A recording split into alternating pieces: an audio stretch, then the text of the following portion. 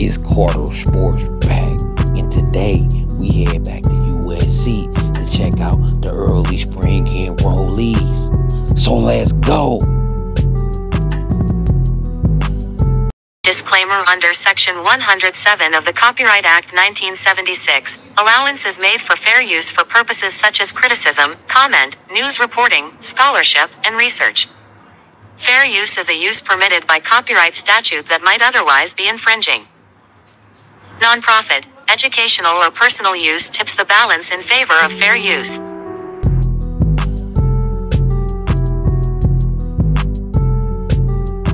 Entering into the chat, we got Kalolo Ta'aga, a 6'7", 265-pound offensive lineman from Palo Alto, California.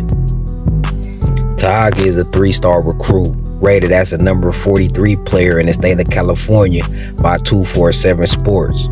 He's also touted as the number 46 offensive tackle in the nation by 247 Sports. And Ta'aga is an interesting prospect. He just started playing football in the fall of 2023. He's a quick rising star. He was a star immediately. And when you watch his film, you can see the basketball traits. You can see the athleticism in the kid game.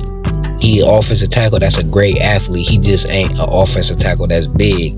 He's also athletic as well. And you're going to see that when we get into this kid film. The first thing I notice about Kalolo when I break down his tape is he quick. He very nimble on his feet. He got very nimble feet. You could tell he understands the importance of the hand battle at the line of scrimmage. He always got his hands in a ready position, active, chopping, attacking, extending, making first contact. He displays well technique with it too. It ain't just activity. He always makes sure he lands inside the shoulders of the defender so he can control the defender, and the defender don't controls him. So his technique is at a high level just to be playing 1 year. Who coached this kid? Or do this kid just got natural instinct because his technique look clean? I like how he operates the position. You know, it seemed like he been playing it for years. He's very instinctual. He got the proper body mechanics to play the position. He's very agile for a tackle. I like the way he played. Even when he's standing still, he still keep his feet chopping. He still keep his feet moving. He keep his hands moving. He stay active. He ready. He be on go. And whoever coaching at his high school, the offensive line coach at his high school, or the coach, whatever, they need a promotion. Maybe they need to go up to the college level for this kid to excel with his technique and development like he did just playing 1 year of high school football. And he got the prototype body, 6'7". He can add 30-40 pounds easily. And as you looking at the film, you can see he quick, you know. So I'm pretty sure when he at that weight, he's still gonna be quick enough and agile enough to play the tackle at the athletic skill set he already playing in at. And he got power. Don't get mixed and screwed. I know I'm talking about a lot about his agility and his athleticism. He got a mean streak too. He active with them hands and active with them feet, because he know if he get contact with you, get his hands on you, keep them feet chopping, he gonna win. So he can add a lot of mass to his frame, and he just gonna get stronger. And all he gotta do is just keep developing his technique. He gonna be a master because he already off to a good start. Like, you shouldn't be able to, and I'm just being honest, you shouldn't be able to play the offensive tackle position the way he was playing it just as your first year. You would think in the player first year, he'll have to rely on raw talent. But he came in with skill and technique. Like, what? This kid got potential to be a superstar, if you ask me. If you never played football in your life, then you play on a varsity level and you looking like how you look, man, I could just imagine if this kid been playing football his whole life. So USC got a gym with Kalolo, and I gotta give USC, I gotta give their recruiting staff credit. You know, a lot of guys we don't even have a chance with because of NIL, how these guys can get big bags from Oregon and Texas A&M. it's a lot of recruits we ain't even got a chance with. So for USC to find these gems that I feel like they finding at the 3-star position, like this is the gem at the 3-star position. You know, this is the gem at the offensive tackle position to be rated 3-star. To be honest with you, and it's hard to find those. And USC got a lot of 3-stars that I feel like is gems. You know, that's underrated for one reason or another. I understand this kid. I mean, he only played 1 year of football in the high school level. So when you only play 1 year of football, it's almost impossible to be a 5-star or a 4-star. Unless you a skill position player and just came in and had 100 touchdowns or 100 interceptions. You know what I'm talking about? So this kid is one of them kids y'all look out for, man. Kalolo Ta'aga. This is a monstrous class for USC again on the offensive line. For the next couple years, USC, we gonna be good. Juju Lewis, come on down. You gonna be protected nice and have a run game. You know what I'm saying? I heard he reclassified to the 25 class, and that sparked another conversation in my mind about the 25 class and how that class looking, because the 24 class is almost a wrap. But we got this kid for the 24 class, Kalolo Ta'aga. One of them players that would have ended up at Utah or Oregon State, and we would have been like, how we miss on him in California? You know what I'm saying? He would have been one of them mauling linemen in the conference that we would have been like, where he come from? You know what I'm saying? He was in California this whole time. How USC miss him? Been one of them kids that would have been like, yeah, I would have went to USC, but they never offered me. You know what I'm saying? Cause people looking at stars. But I do say, USC do select them 3-stars that don't have no business being 3-stars. You know what I'm saying? But next in the chat, it's another offensive lineman.